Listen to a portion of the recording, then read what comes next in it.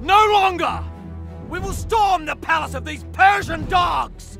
Rip their hearts from their chests and taste their blood! Tonight, we feast on evil!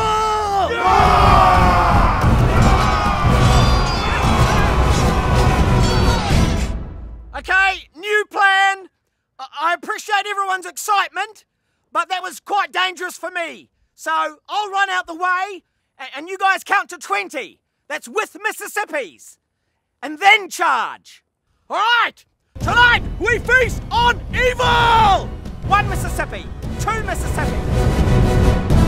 Turns out everybody said Mississippi at different speeds. So I'm just going to start at the back now. Very simple. When I scream, you charge. Right, tonight we feast on evil!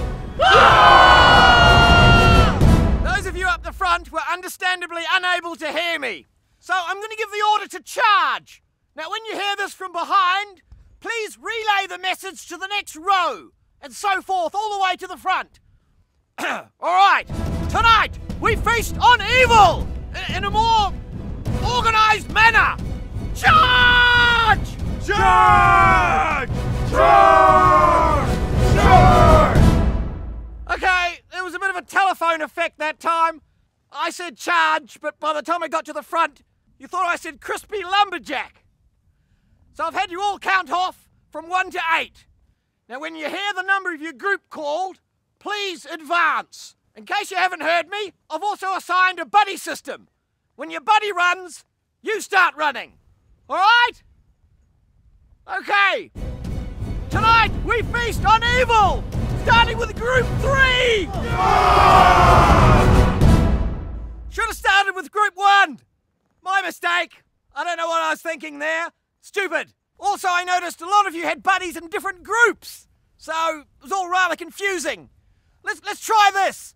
We'll storm the castle in one long, single-file line. When you get a tap on your shoulder, just tap the next person, and when we're all tapped, we'll charge. We're like a giant war caterpillar, hungry for evil. All right, let's escape the chrysalis. Tap! Tap, tap, tap, tap, tap, tap, tap, tap. It took a bit long, I think, that caterpillar idea. Most of you were impaled by that volley of flaming arrows. Still, I think we can use this to help organise ourselves. Everybody remembers Heracles? Good guy. Beautiful painter. I'm going to throw his flaming head into the air, and we'll use it as a sort of a flare, or beacon, if you will. All right, upsy-daisy! It seems the flaming head scared almost all of you away from the battle. There's not many of you left now. Ah! Okay, I've just been shot!